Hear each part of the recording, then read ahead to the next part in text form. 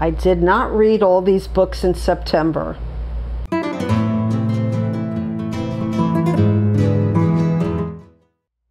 Hello friends, I'm Marilyn Maya and welcome back to my channel. I'm going to go into it right away and say that September was not a good reading month for me. I failed at most of the readathons that I attempted. I did finish a few books, very few. Kelly was saying from books I'm not reading that there's been a lot going on BookTube with people going through stuff, and I'm one of those people that went through some health issues this month.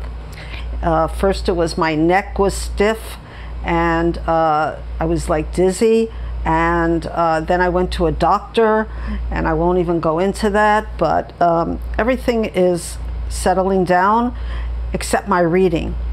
Victober really threw me for a loop because I've been trying to get through some books that are very large and I'm enjoying them, but it's kind of messed up my September, October a little bit, but who cares as long as you like the books you read. Let me talk about the books I didn't get to and the readathons that I didn't get to. I really failed at Dictember, and I want to talk about, because I really want to read these books, and one of them is Raymond Chandler, The Lady in the Lake. It's a Philip Marlowe book, and I bought this at Shakespeare and Company in Paris because I love Raymond Chandler.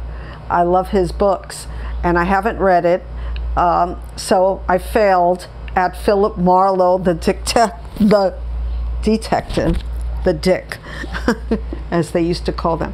I also failed at Bruno, Chief of Police, by Martin Walker. The problem with this book is it's a library book, and even though I renewed it, this is the first of the series. Excuse me.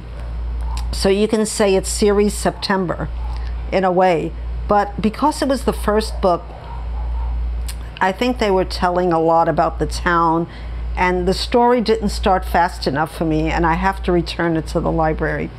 But it really, I've got, one of my good friends loves this series and recommended it to me and said that I should really stay with the series because it gets really good when he starts cooking. So Benoit Corriguez, aka Bruno, he's a policeman in a small village in the south of France. He's a former soldier who has embraced the pleasures and slow rhythms of country life. And he has a gun but never wears it. It's really a cute book, and I think I'm going to enjoy Bruno. But what happens is that he talks a lot about the town and the politics between him and, you know, the major, you know, place who pays him, the mayor, and all that kind of stuff. And it didn't get into the mystery fast enough. So instead of renewing it, I'm going to just wait a little while and take it out of the library again with a fresh outlook. And the last one was a book that was given to me by a booktuber, and it's Agatha Christie, and one of the few books that I collect are Agatha Christie's, one of my favorite authors of all time. And this is a rare one that I haven't read. It's Cat Among the Pigeons, and this story is a delightful mixture of Prince Ali's jewels struggled from Rabat to England, and the goings-on at an exclusive girls' school. So that does sound exciting, but I didn't get to it. Another book that I really want to get to because it's a library book is Small Pleasures. This has been touted on BookTube as in the last year as a wonderful book. I think it won some prizes too, by Claire Chambers. And so it's about It's 1957, and Jean Sweeney is a features editor at a local paper in the southeast suburbs of London. Clever, but with limited career opportunities, on the brink of 40. If I wish I was on the brink of 40. But she lives a dreary existence that includes caring for her demanding widowed mother. It's a small life with little joys and no likelihood of escape. And then it goes into, it all changes when Gretchen Tilbury contacts the paper to claim that her daughter is the result of a virgin birth. And she gets involved with the family, and I guess life changes in a not a bad way for her. So yeah, it has a lot of good things said about it. And although, you know, the virgin birth, maybe that's why I didn't pick it up, you know, but yeah, a woman in the 1950s is something I really want to read, but I haven't gotten to it yet. Then I failed at, I can't say I failed at this. I failed at this book. It's Tudor Timber, and this is The May Bride by Suzannah Dunn. And it just didn't grab me. I had to DNF it. It's about Jane Seymour, one of the wives of Henry VIII, supposedly the wife that he loved the most, you know, but, you know, with Henry VIII, you never know. So Jane Seymour finds herself in the midst of scandal and intrigue at Wolf Hall in Susanna Dove's masterful novel of the Tudor era. If you've read this, you know, let me know if I should give it another try. I DNF'd it really, you know, really fast because I really wanted something more historical rather than fictional about this period. And there's another author that's, you know, wrote about the 6 wives of Henry VIII that might be more historical rather than fictional that I might want to read first.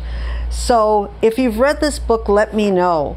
You know, did I really fail? Now, I said I didn't fail completely because while in September, Lil at Lil's Vintage World said you could do anything Tudorish in September, and I came across a poem I wrote when I was, I had to be like 20, and in the 70s, there was a series on TV that I don't know if anyone here remembers, but it was The 6 Wives of Henry VIII, and Keith Mitchell, a renowned British actor, played Henry VIII. And at least in the beginning, I was very attracted to him, the actor, and even Henry VIII, and it made me, not made me, but it inspired me to write a bad poem about Henry VIII. So I might I might do a short where I read this poem. I wouldn't do it to you now, yeah, but I am interested in the Tudor period very much, and I'm sorry that I didn't get to more Tudor books. Okay, so what else did I read? Okay, what I did read. What did I read, actually? I had a very lovely experience with Nikki at Red Dot Reads, and we read Josephine Tey, a wonderful mystery thriller author around Agatha Christie's time, Golden Age. And this one is called Brat Farrar. And without going into a lot of it, because I talked about it already, it's more of a suspense, I would say, than a mystery. But so we're in Ashby Hall, and the Ashby family, somebody comes in named Brat Farrar, and he's posing as one of the dead sons who supposedly committed suicide. So he's the heir to the fortune, and the older brother is kind of like kicked out, so he's not very happy. This book is lovely in that it talks a lot about horses, and what Nikki said is that she saw an adaptation of this, you know, on British TV that was all about horses, and that part is very exciting, and it's also exciting because we see the family dynamics and how Brat Farrar is going to fit in or not, and there's a mystery in it, and maybe the mystery wasn't in the end as wonderful, so I gave it 4 stars. But Josephine Tey is a delightful, just her prose is just on point. It's just that she didn't believe in the rules that the mystery writers of the Golden Age, I was reading about this, they didn't, she didn't conform. In a lot of ways she didn't conform. She was very introverted and didn't want to, you know, have any interviews, etc. But anyway, I really recommend this book for all my friends out there who are mystery lovers.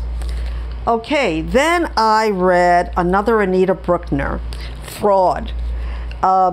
This is one of her later books, and you know, it's not a happy book, as Anita Brookner's books aren't happy. But I'm different in that I like her latter books because, yeah, she talks about older people, which, you know, I found out, I kept on saying I'm in my 7th decade, and one of my good friends on BookTube pointed out, no, Maya, you're in your 8th decade. Oh, that. I said, I'm so glad I wasn't good at math. But yeah, it is what it is. So what is Fraud about? Well, you know, not going into it very deeply, it's a wonderful photo on this book of a very older woman. And she's a very conformist, typical English woman of the maybe 70s. And so there's 2 women that we're going to follow here. One is Anna Durant, who took care of her mother for many years and was not married, and she hardly, you know, people didn't like her very much. So it talks about her romantic interests and how they didn't work out. And also, we're really into the life of the older woman. And I have to say, she was the more interesting character of the 2 women to me. I'm trying to think of what her name is. Okay, Mrs. Marsh, an elderly woman who observed Anna's intense relationship with her mother and Lawrence Halliday, who was the reticent doctor. So there's a lot of stuff going on in here. It's kind of delightful in the way it talks about how older women who don't want to ask for help either get it or don't get help, and they don't want to bother their children. And I really, you know, could empathize with that feeling, because as you get older, you don't want to bother your children. I hope I don't look as unhappy as she is, because I'm really a happy elderly person. Oh, I hate that word, elderly person. But anyway, I gave this 4 stars. Yeah, I thought her ending here wasn't as tragic or depressing as her other endings in a lot of her other books. But I did DNF another book of hers, and yeah, I won't even mention that right now. Then for Banned Books Week, I read All Boys Are in Blue, and it has banned. I got this out of my library, and it says banned, and it's by George M. Johnson, and it's a memoir, but I thought it was very educational, or you can say instructive, and that kind of took me out of the story a little bit. But then I read you know, what it was he had meant it to be, and he spilled it, or he said it was a memoir manifesto. So Johnson's debut is a collection of heartfelt personal essays revolving around themes of identity and family. So he grew up poor and black. I don't know if he was that poor, actually. It says black and queer in New Jersey and Virginia, and he feels a tension between these identities, even before he's fully conceptualized what makes him stand out from others in his close-knit family. And I think he was brought up middle class, actually. There's a lot, like I said, this book is not for me.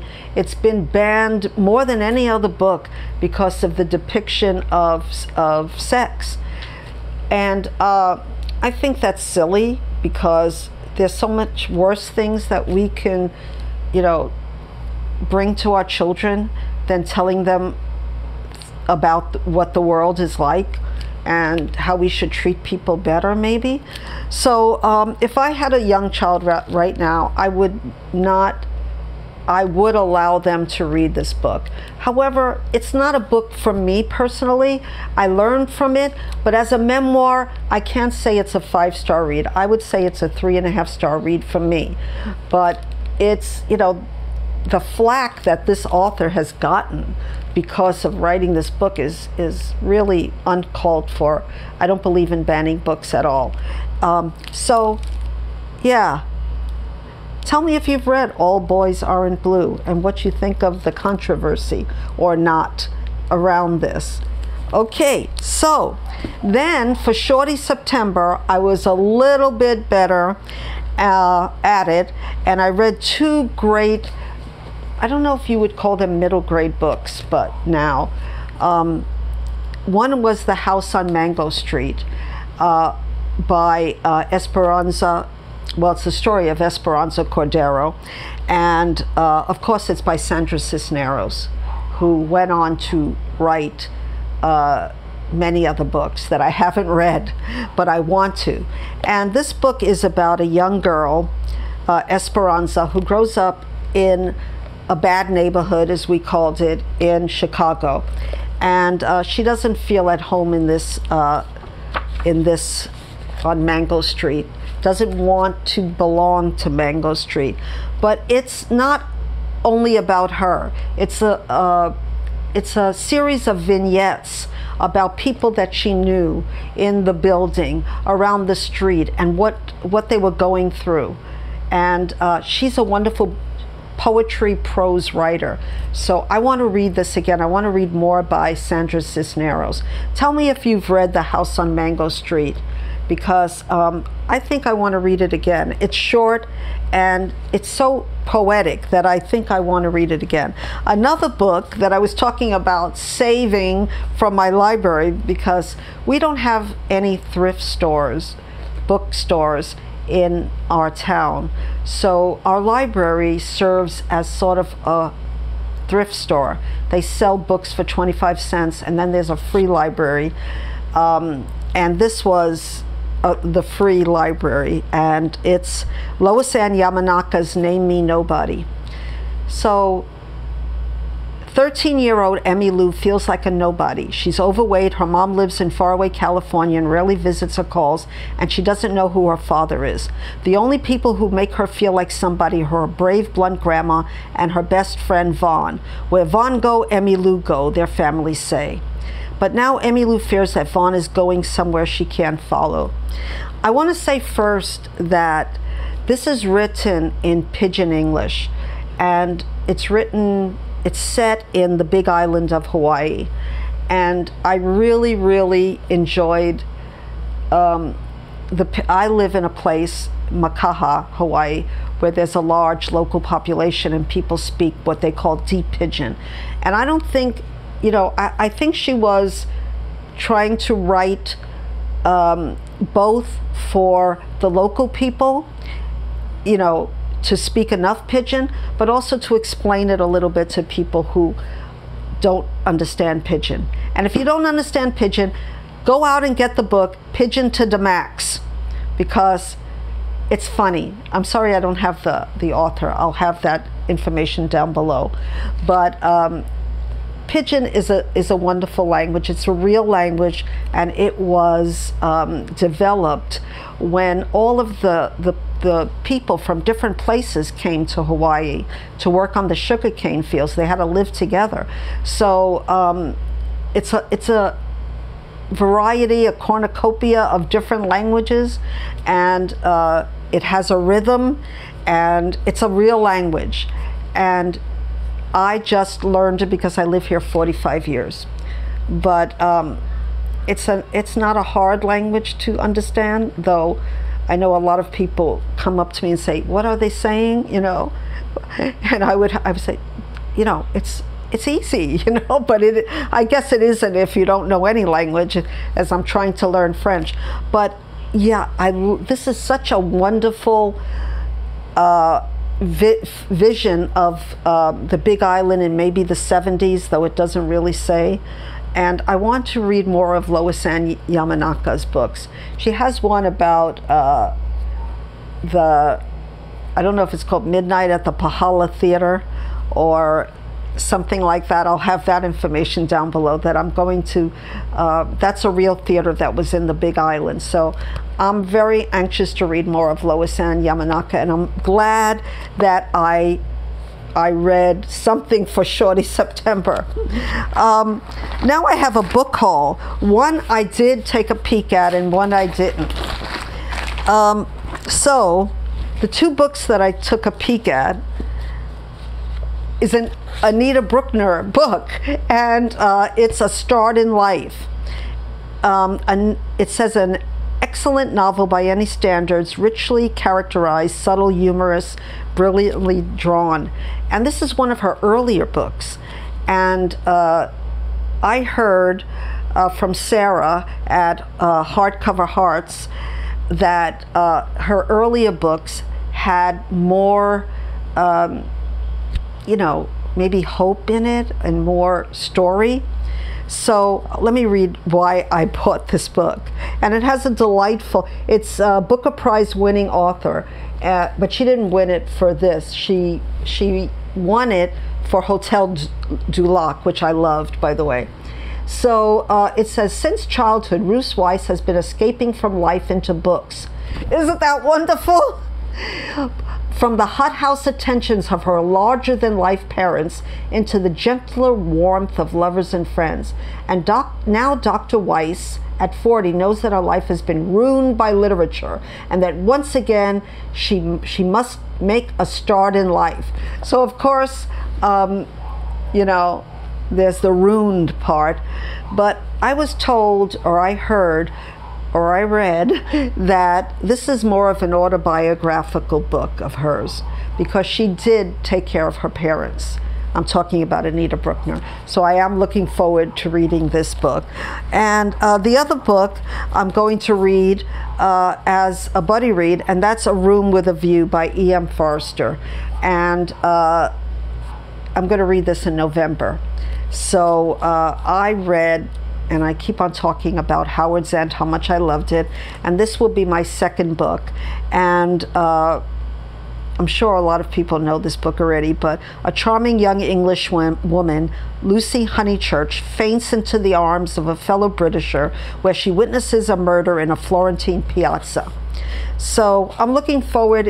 I'm sure it's about class and how people from different classes have a hard time you know, getting together. And so it says she's at once at war with the snobbery of her class and her own conflicting desires. So then she goes back to England, and she's courted by more acceptable people. So yeah, I'm looking forward to reading this in November. And it's nonfiction November, but I'll talk about that in a second. And then a book that I don't know what it is. It just came. And okay. Oh my goodness. Okay. This is Careless by Kirsty Capes. And it was longlisted for the Women's Prize for Fiction. And sometimes it's easy to fall between the cracks.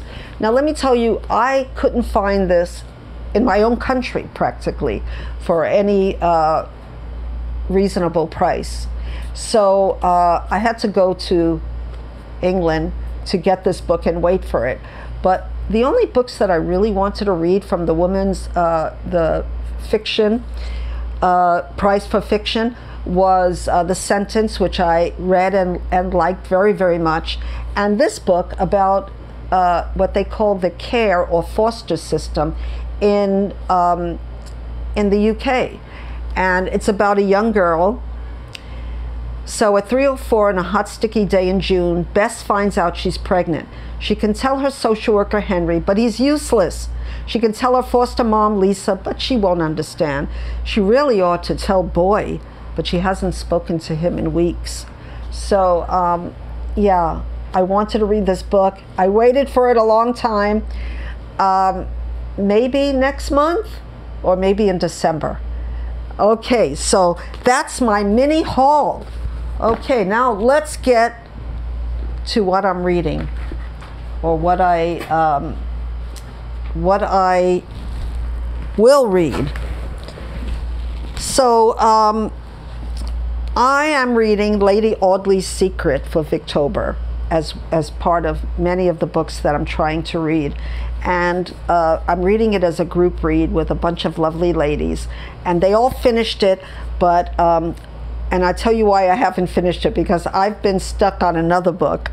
I also read a book for Victober of Sherlock Holmes that I already read, my first Sherlock Holmes book that I read in high school, and it was called The Adventures of the Speckled Band, and it led me on a lifelong love of mysteries.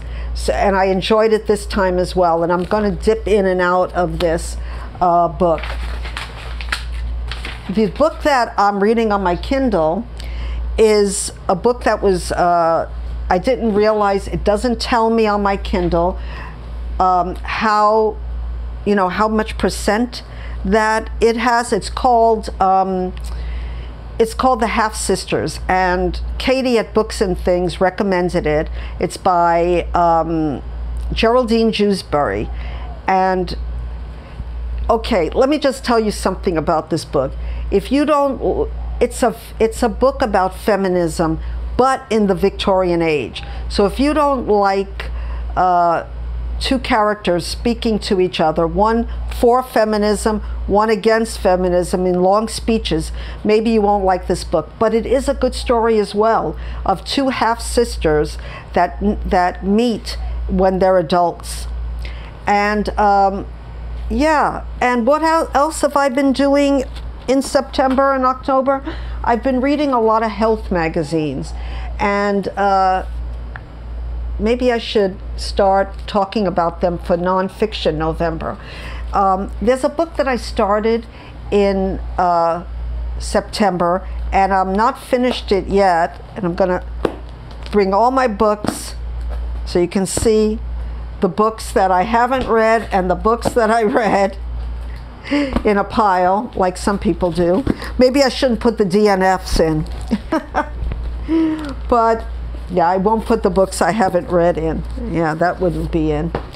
I did want to say one other thing, one or two other things. I read a book with Lindy. I finished it. She hasn't finished it yet, so I won't talk about it.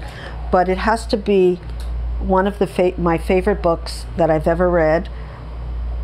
Definitely my favorite book that I've read since joining Booktube, and I'll talk about it next time. I started it in September, and we're just finishing the last pages. And it's Alberta and Freedom by Cora Sandel.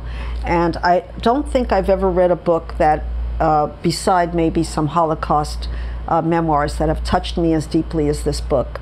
And last year I read Alberta and Jacob, which I loved, but this book is it's wonderful, and the experience that I'm having with Lindy is wonderful, and I will talk about this another time.